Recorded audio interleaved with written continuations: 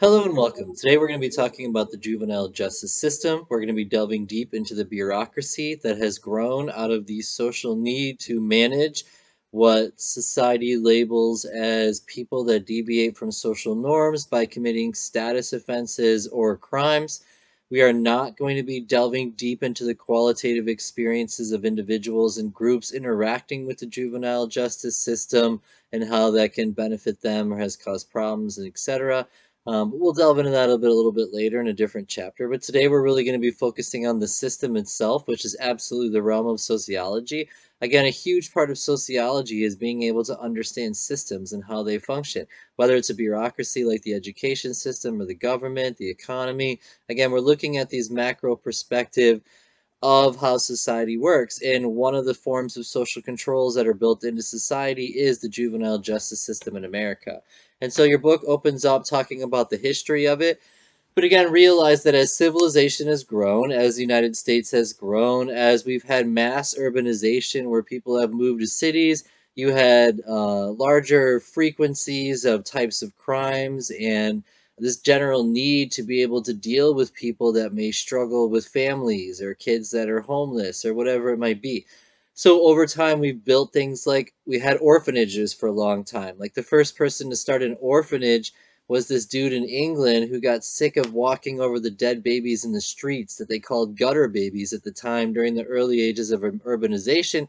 And so he decided to start the first orphanage. And when he opened the first orphanage, mothers were lined up to drop off their children because it was during a time where mothers were really struggling to take care of their kids due to mass inequality. And this is again during the late 1800s, early 1900s, where the lower social classes were being oppressed by the upper class, and you didn't have 40-hour work weeks and child labor laws and all of these things. And so we were highly taken advantage of.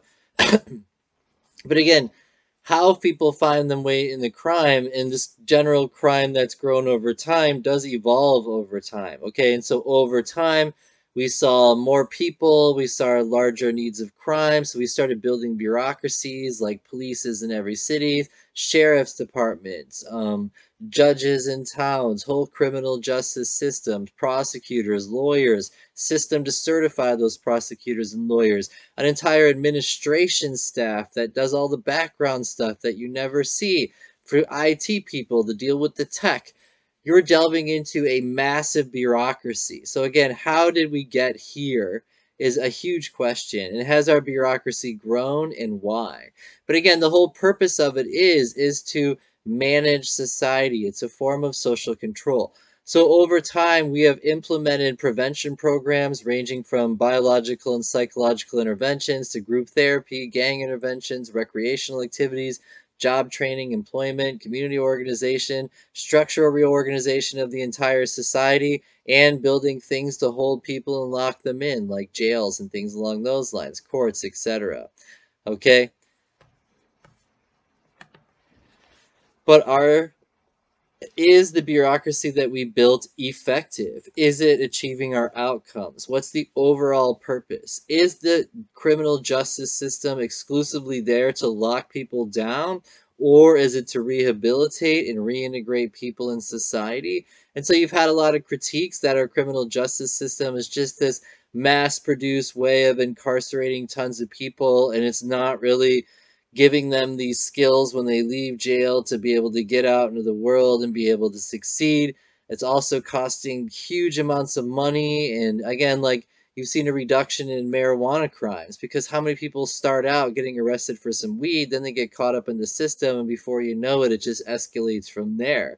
And there's so much background story and how that disproportionately affects black men, for example. They get pulled over or targeted for something petty like that, and then once they're in the system, it's all over.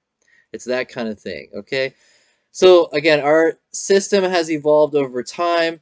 It serves a purpose, which is to manage and to social control and to rehabilitate. But we have to look at the bureaucracy and ask, is it effective? Is it achieving our outcomes? What exactly are our outcomes? Are they clearly stated? And again, this kind of thing changes over time, okay? So we do have the OJJDP, and I love using this website for statistics, so please check this out. But the Office of Justice and Delinquency Prevention is they are supposed to deal with they this is like the head bureaucracy that overrides everything, and they're tracking the most serious and violent juvenile offenders. And like over time, they're the ones who kind of dictate policy and how that we should address these problems. So for a while there, they were going after serious and violent offenders as a way to reduce it because they're the ones who commit the most chronic crimes. So if we can target them, we can help them. We could also look at things like prevention as a critical first step. But again, how do we do it? How do we set up a world where people don't commit as many crimes? And is that ever realistic? And so, should the justice system just be there to manage the people that are committing crimes, or they should also be finding a way to prevent crimes too? And so, again, where does it overlap? Who sets the policies and who dictates the action plans for reducing crime, and then who manages the crime that exists now? And if we are going to reduce crime, how do we suggest doing that? Which we'll talk about here in a little bit. But a number of primary and secondary prevention programs have been implemented since the beginning of the 21st century.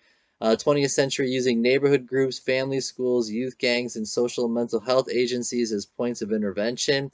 Unfortunately, most of these programs have been disappointing.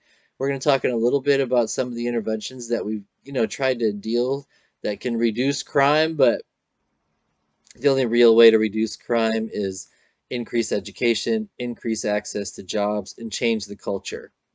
Essentially, that's the best way to do it. And then, of course, a lot of things tend to go down. So for juvenile prevention programs, the book talks about three different levels of delinquency program. There's primary preventions, which is looking at modifying conditions in the physical and social environment. Okay, so again, what's the root of people ending up in the system? Okay, so here we have our primary prevention, looking at the culture of the neighborhood, looking at accountability, whether it's from the family or whether it's from the community, looking at education level, looking at poverty status.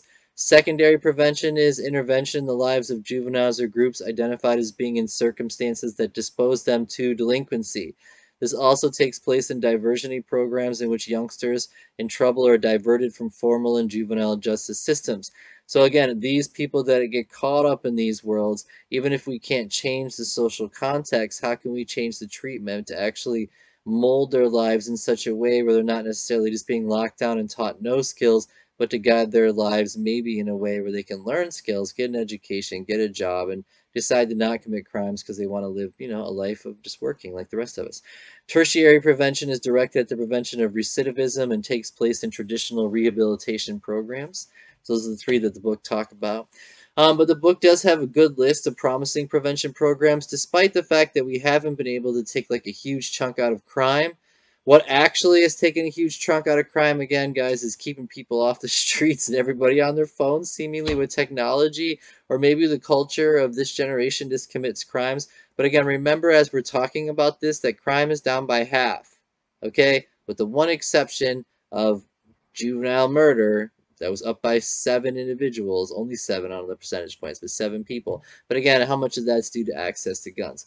But we've seen a big effects with big brothers and big sisters. This program found 46% likely to start using drugs, 27 less likely to drink, and 32 less likely to hit or assault someone. Bully prevention program. This found a decrease in bullying. That was great. Functional family therapy. This one found a reduction of 25 to 60% of long-term offending. Incredible years. This is a curricula designed to promote social competence and prevent, reduce, and treat conduct problems in young children, which is hugely important. Life skills training, giving people the access and skills so they can build a better life. Midwestern Prevention Project includes SCORE normative environment change. What can we do about the culture of school to create more positive social contributors, I guess is a way to say it. Multidimensional treatment foster care. This is for adolescents who have problems with chronic antisocial behavior, delinquency, and emotional disturbance. It's a cost-effective alternative to group or residential treatment, confinement, and hospitalization. Multi-systemic therapy. Program evaluations have revealed 25 to 70% reductions in long-term rates of rearrest and 47 to 64% of reductions in out-of-home placements. Nurse Family Partnership Model Program. This one I found super interesting. This is going at like mothers in poverty, helping them get set up the mothers in poverty better, then you can set up their kids better. Love that idea. Project toward no drug abuse. Participants in 40 schools revealed reduced uses of cigarettes, alcohol, marijuana, and hard drugs just by learning knowledge. Promoting alternative thinking strategies, a comprehensive program for promoting social and emotional competencies. Again, just a bunch of stuff that your book suggested. And then we have the juvenile justice violence prevention programs, again, spearheaded by the OJJDP. This belief emerged in the 1990s that the most effective strategy for juvenile corrections is to place the thrust of the prevention and diversion emphasis on high-risk juveniles.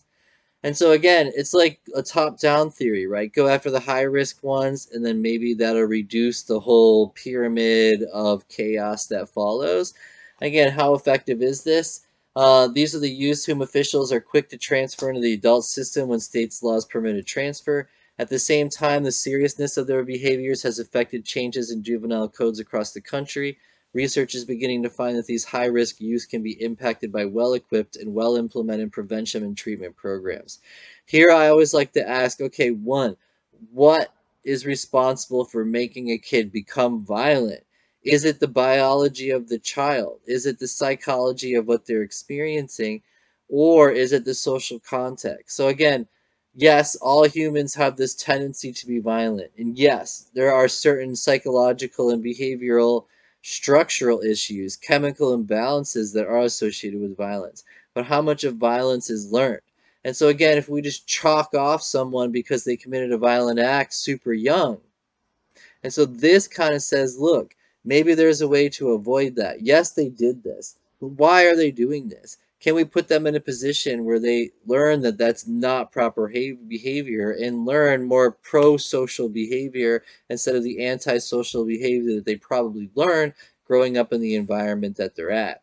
Advocates also presume that in order to reduce the overall level of violence in America, successful intervention in the lives of high-risk youth offenders who committed about 70% of violent juvenile offenses is necessary.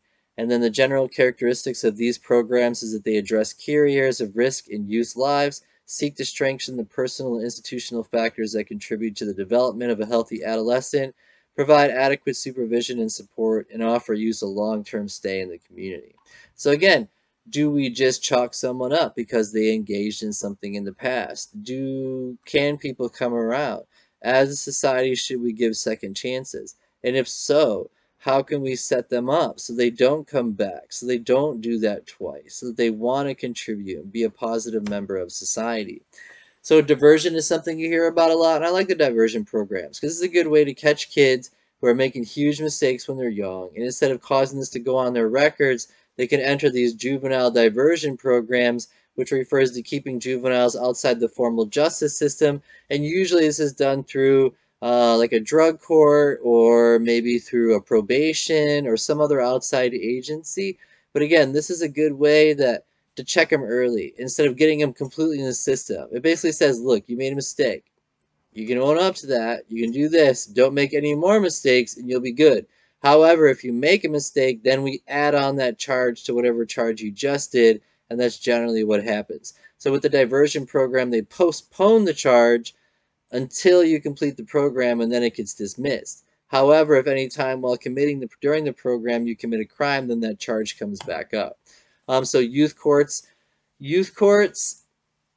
again, back into the bureaucracy, it's complex, right? Because you have the whole justice system, then you have the juvenile justice system, and then you have all the little branches of courts and police that stem out of this authority that is granted to the government. And then each jurisdiction, each city, each municipality, each state then has its own rules, and then there's the federal rules also that come into play. And again, this is where we need lawyers, which I am not a lawyer, so again, check into that and go a little bit deeper. Um, but again, in 2010, we had over 1,050 youth court programs. So again, that's all these different cities and all these different states have bureaucracies built with the administration, the judges, the lawyers, the clerks, the jailers, the jails, the bailiffs, the bail bondsmen, this whole entire process, right? So we have this across the country in all kinds of different places. And so realize that this bureaucracy itself is managing a very large caseload. I mean, you're talking about, a million plus cases every year.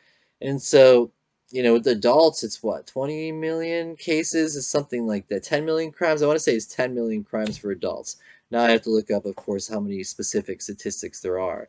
But again, when we kind of looked at the effect of juvenile drug courts, for example, and diversion programs, um, we found that they tend to do a good job of helping youth reduce their symptoms of emotional problems and reduce their substance use as measured 6 months post intake. So there can be some positives, okay? The juvenile justice system today. So the juvenile justice system is made up of three basic subsystems. Again, the police, the juvenile courts, and the corrections. And we have like a chapter on each one of these. That consists of about 10,000 to 20,000 public and private agencies. And then each one of these has how many employees, okay? With a huge budget of hundreds of $1 million. There's an entire business built into this, right? The basic work of the police is to maintain order and enforce the law. The juvenile courts, they're responsible for disposing of cases referred to them by intake divisions of probation departments, juvenile probationers. They make detention decisions. They deal with child neglect and dependency cases. They monitor the performance of youths who have been adjudicated delinquent or status offenders. And the parents' patriae philosophy of the juvenile court charges the court with treating rather than punishing youngsters appearing before juvenile judges. But, I mean, does that actually happen? I mean, when you think about the juvenile justice system, is treatment in the forefront, or is it just managing the crimes and sentencing stuff out? And so, again, as a system itself, we've definitely kind of gone down that ladder. We don't focus on, okay, let's get some social workers in here, let's get some psychologists in here, let's get some of the things that they need to set them up. No, we just throw them in jail, then we throw them on probation, then we just expect them to not commit crimes anymore right after we throw them back into the same environment that they were in committing those crimes in the first place. Okay? So again, if the parents' patriarch says that's our goal, are we really being effective? What's the purpose of the justice system? What exactly is it doing? Sorry, I meant to move some of these pictures, my bad. But the corrections system then is charged with the caring of youthful offenders. Juvenile probation deals with people when they're outside. Day treatment and residential programs, they prepare people from going back into the community. Then you have your long-term juvenile correctional institutes to deal with the in-house people. Then you have your aftercare officers that take care of people after they've been seen in the system. And so again, these are the stages of the juvenile justice process. And again, you can see it's like, oh my God, right? Like, where does it even start? Somewhere down here, over here. No, but again, you commit a crime, right? Then you go before the judge. Then the judge and the lawyers and the prosecutors all work it out. And then they decide what they're going to do with you. If you get if you actually get found guilty, right? You either go into a diversionary program, or maybe you go into a treatment program, or maybe you go to jail. And then each bureaucracy is branched off to deal with this. And then when you get out of jail, right, you have your probation officers that watch you until you flatten your sentence to make sure you don't commit a crime. And then you might just get scheduled to probation and not have to go to jail. And then you have, drug and treatment alcohol people. You have your drug courts that are working with people while they're in jail and they're furloughing in and out. Again, it's an incredibly complex system. Welcome to it. But again, the basic correctional models, we have the rehabilitation model, which looks at helping a person's character, their personality, their behavior.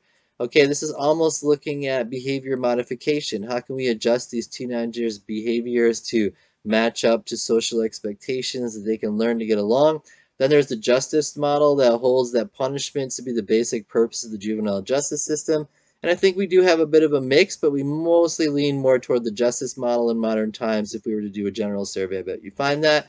Then you have the balance and restorative justice, which again is helping the individuals recognize where they commit wrong so they can learn positive behaviors, and then making it up to the victims in any way, shape, form, or possible. And then you have the crime control model, which is we need to deal with crime. It's a serious thing. People need social controls. I mean, we need to go out, get the criminals, lock them up, and make society safe. So again, just different ways of looking at it. Treatment in the justice system, you have insight-based therapy. This helps to resolve the conflicts and unconscious needs that drove people to crime. Again, addressing the psychological problems. You have behavioral therapy, which is dealing with the psychological problems and learning to train your behavior in such a way that you can act in a way that can get along with others.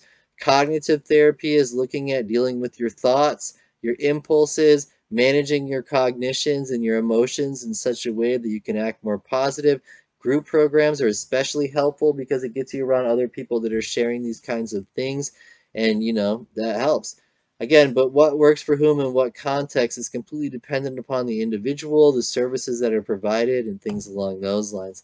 You also have a graduated sanctions approach, which is, again, at first start out with a diversion. Next time they commit a crime, we put them in jail. Next time they commit a crime, we make it more serious. On and on and on. But again, which is the best way to deal with it? Race is always a factor because you have implicit bias in the police and the justice system. You also have implicit bias with things like gender. I talked about that earlier. So again, race is a huge factor because blacks are more likely to be in poverty, therefore they're more likely to be exposed to a culture of poverty. When you're more likely to be exposed to a culture of poverty, you're more likely to be exposed to a culture of crime. Compounded by that, negative stigmas attached to minority races psychologically affect people, and it gets into their head and affects their decision making and whether or not they're going to believe that they can make a good life for themselves, or they're going to be oppressed because of the color of their skin. So again, race is always going to be a big factor.